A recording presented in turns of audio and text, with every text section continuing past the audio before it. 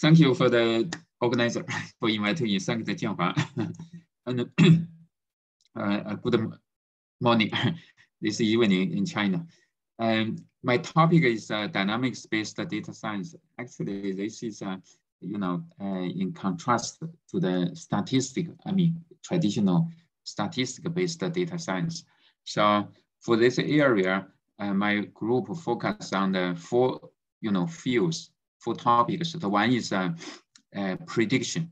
So even dynamics, original biological system is a high dimensional dynamic system, but usually they are steady state or attractor is a low dimension. So we can explore such a feature to making spatial temporal information transformation. We call the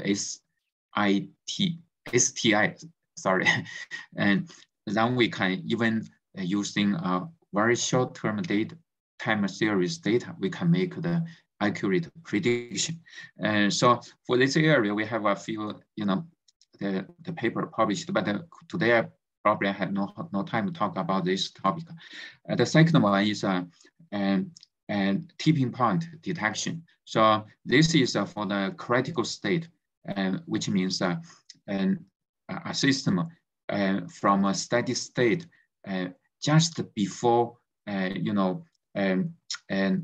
become unstable. The system, for dynamic, deterministic dynamic system, usually they have to pass through the center manifold, which have very significant feature which can amplify small oscillation. So with this feature, we can detect the tipping point. Then we can make an early warning signal for disease prediction. So this is second topic. The third one is dynamic causality. This causality is different from the ground causality, although it's not.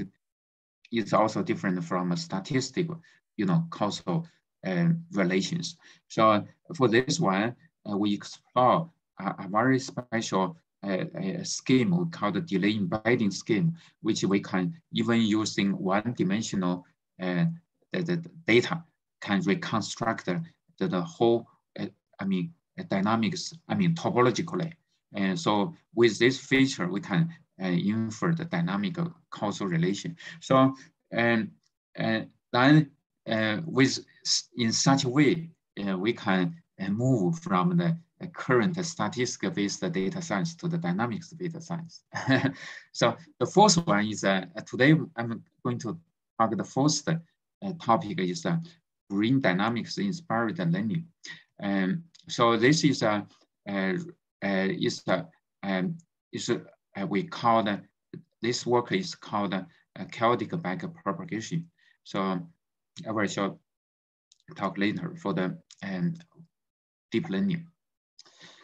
Okay, so first the background. And the backpropagation and was actually first proposed in 1970s. It was rediscovered by the Hindon group in 1986. Then it was widely used in the neural network and the deep learning.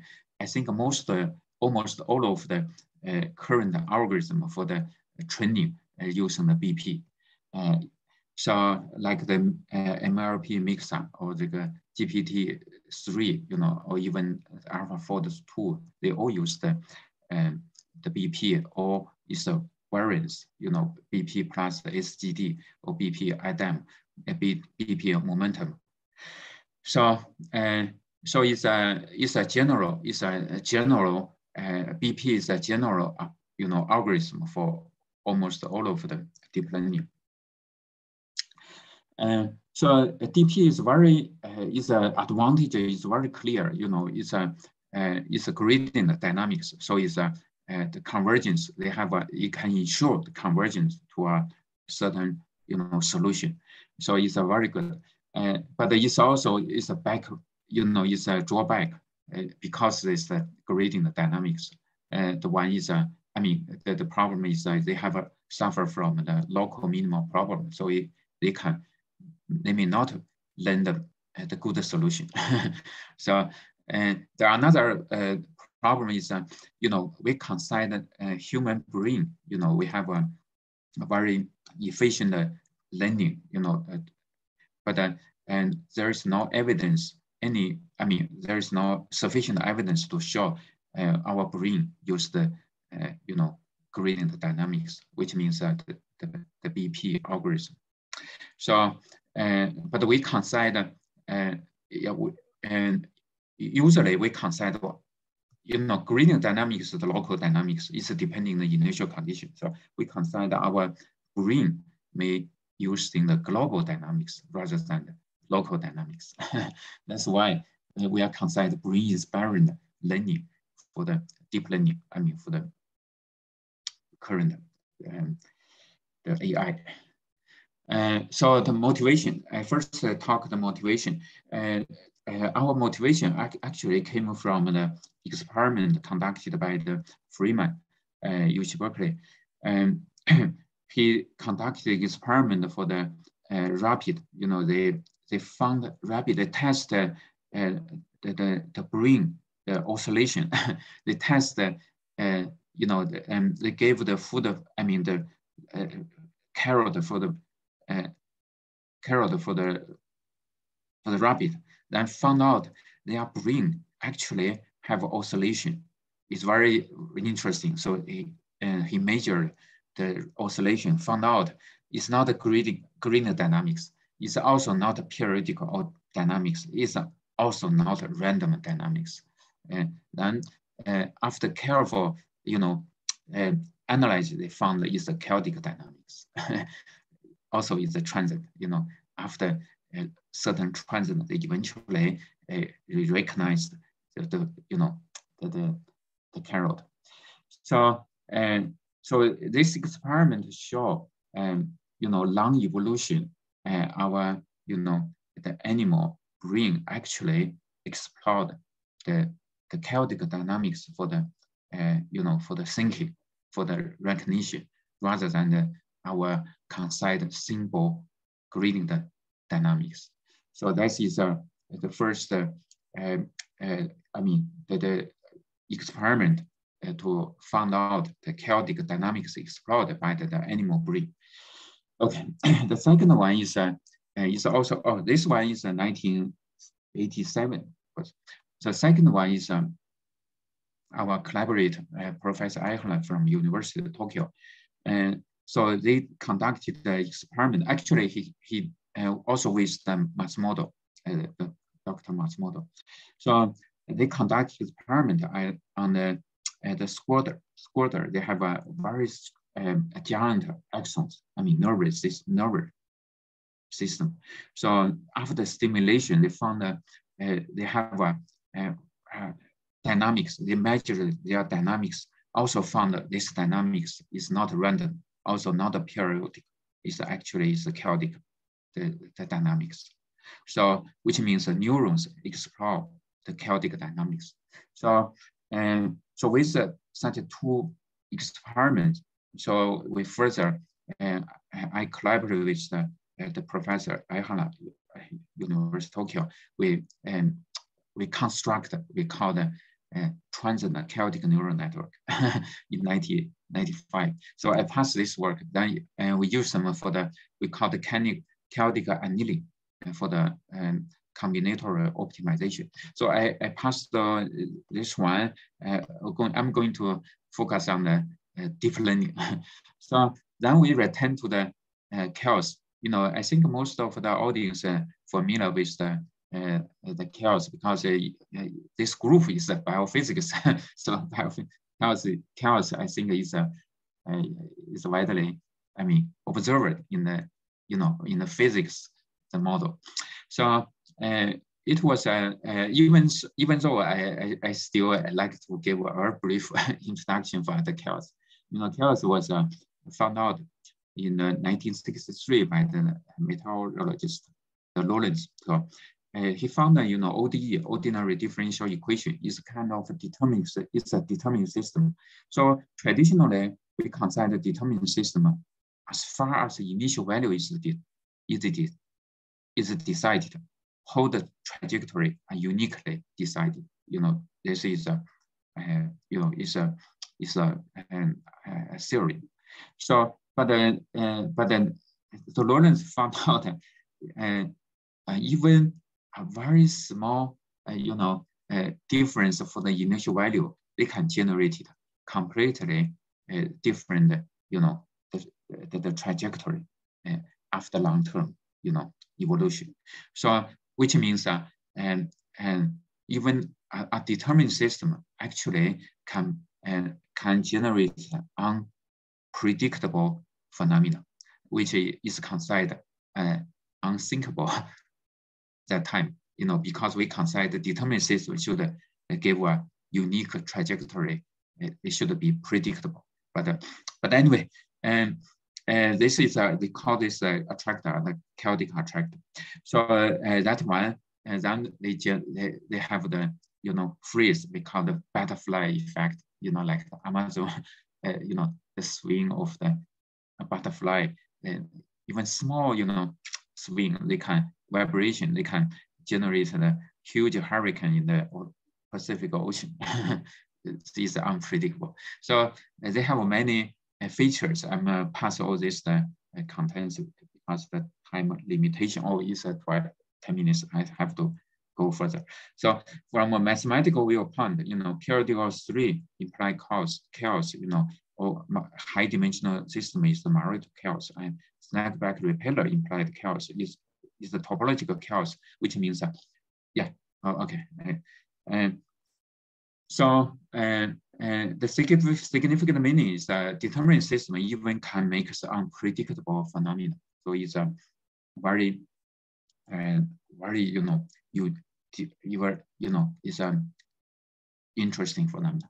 So then we came back to the deeper neural network. Neural network, we have input layer and multi-layer network. We had output layer, input layer. You can give the the input data, and we train a certain with the label, supervised, unsupervised. So the information flow from the input to output. Okay, then we take one single neuron, for example. This single neuron we put here, then this is the input. For even this neuron, they have input, they have output. And we usually use the single model function, but we can also use other type of function, even linear function. So this is a neuron, the information flow. But for the training is a different, Hindun algorithm. The BP algorithm is they have a loss function. They check your training output. If with the observer the data, they have a loss function. If the loss is high, they are going to back to remodify the weighting of the neuron connections. So they call the back propagation layer by layer. So the blue color is the original BP algorithm, is a back propagation. Then we have a BP algorithm, the weighting and between the neuron is based on the gradient dynamics, is a gradient for the loss function. But here we are going to do differently. We are going to a small modification, very small. Is we're going to use the output of this or the same neuron, then back to their connected weighting, the red one. So the difference is here, the loss function. We call the chaotic BP, CBP. CBP loss function, we just add one term. This is the original term of the BP loss function. This is the additional one. Additional one is this one. This one is it's very simple. Each neuron they have one. So if you have 1,000 neurons, you have 1,000 this one. So here we add two parameters. The one is the CIG. CIG actually each neuron we have one, but now in practice we only use one. We drop IgA, for the all of neuron, we use the same parameter Z. Okay, and this is actually we call the temperature. We are explain later. Another one is at I0. I0 is actually we use the fixed value is a 0.65. We use fixed value. Why? Because it can generate chaos. So this term you can see is similar like cross the entropy. Is a divergence. Cross divergence. So it's very simple. So we fix this one. We actually only have one parameter, C. So this is this is our model. So we can prove this model can generate chaos. We don't need any additional dynamics for the external, the system. We only this dynamic chaos generated by our own system. Okay, and so then we are rewriting this equation in this one, because this is updating. Updating, this is the iteration. So if you write it in this way, we can consider this the updating as the dynamic system. Okay, so we are going to study this dynamic system to show their convergence and all the dynamic features. Okay, and how we derive this equation, derive this the updating the equations we just show you. This is the original BP loss function, and this is the additional we added for the CBP, and then we just use the derivation. We can get this equation. So this is so this term with this term is called the CBP. Without this term is the BP. You can see if the C is 0, we added, as mentioned, we added one parameter. If C is 0, this term disappears. It's a coincidence with the original BP. And C actually is slowly reduced. This beta is a 0.1 parameter. So it's each iteration, C is reduced. So eventually, from chaos, they are reduced to the gradient dynamics because the original BP is gradient dynamics. This term will disappear eventually. Okay, so but what's the physical meaning for this term? So you can see it's a kind of negative feedback for the W for the variable. So we introduced the negative feedback for itself. So we can show they can generate the chaos. Without this term is the gradient dynamics. Okay, and so certainly you can also use the if you don't use the single model, you can relu and you can make the similar implementation. So this is the algorithm. Algorithm is very simple. The BP is here, CBP is here. The only difference is here. We have this term. This is we reduce the Z. So any other is the same. So you just modify the BP with this very small, the modification. Okay, so we are going to talk the theory. First, talk theory. We can talk result. Oh, it's so quick. So as mentioned, when the temperature is small, Z is small, and this area when Z is small, so it's a coincident with the BP. So they converge the solution.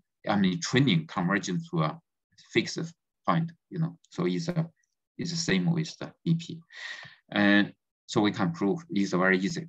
So with the low temperature, Z is small, the CBP is BP, is a gradient dynamics. So then the temperature is in the middle range. So you have a loss of the bifurcation. You can say this is the output for neuron.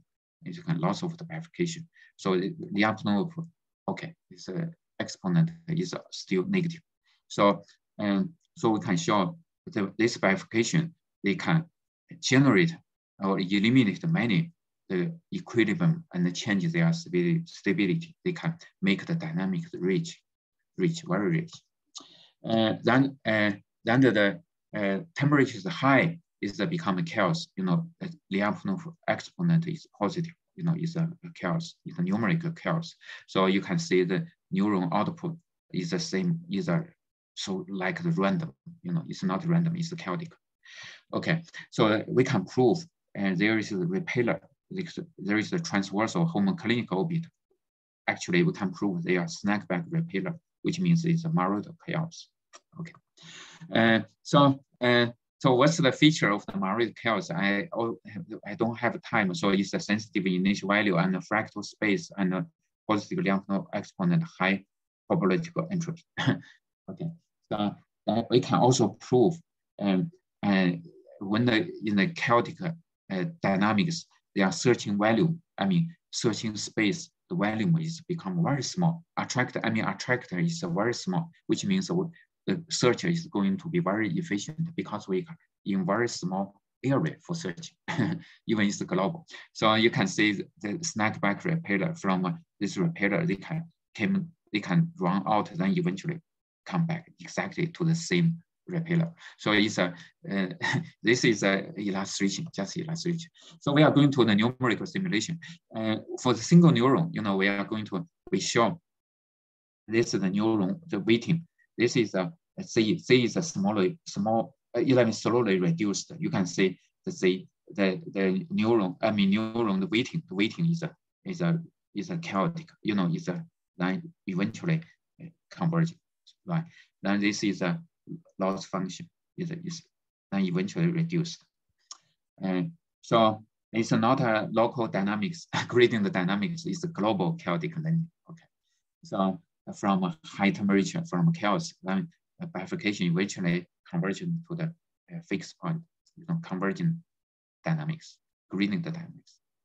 Okay, then we are going to first we are going to learn XOR problem. They are actually 4 local minimum and 1 global minimum. So then we use the three neuron to, you know, model this the XOR problem. Then we can find out if you use this is the weighting, they change with the iteration. You know, this is the Lyapunov exponent. You can see our CBP is always reach the global minimum with the 100%.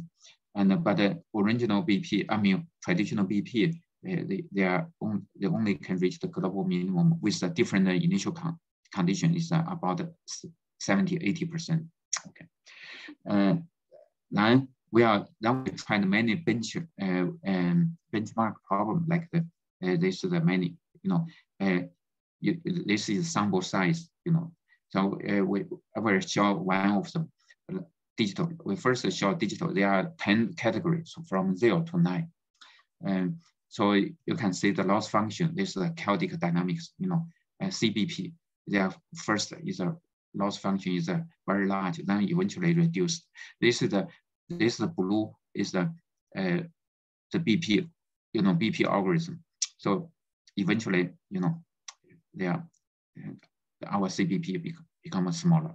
So this is the accuracy, you know, accuracy is also in this way. So our, you know, so our algorithm is higher in terms of accuracy. So this example, we just show CBP, BP charge is 0, but the CBP is 0, but the BP is 4. Actually, the true is 0. It just takes a few examples.